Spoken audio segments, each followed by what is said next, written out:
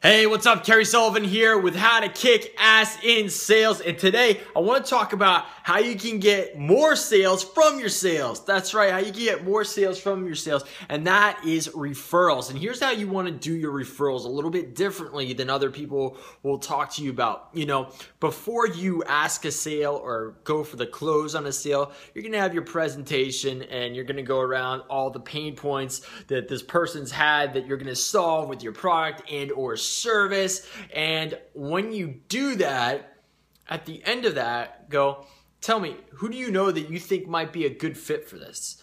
And ask them, and they'll be like, oh, Bob down there, or whatever, or this guy over there, or my friend Jack, or whatever it may be. Get those referrals, all right?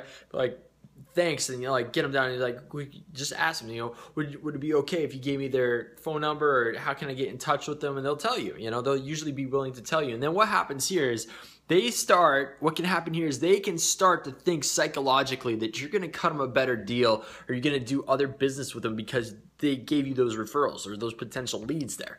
So that is my ninja move on how to get referrals. All right, so again, you do the presentation and you make it killer for that person around all the pain points and things that you're going to help them solve so their life will be much better, right? And then what you're going to do is you're going to ask them, who do you know that could benefit from this, whatever it is?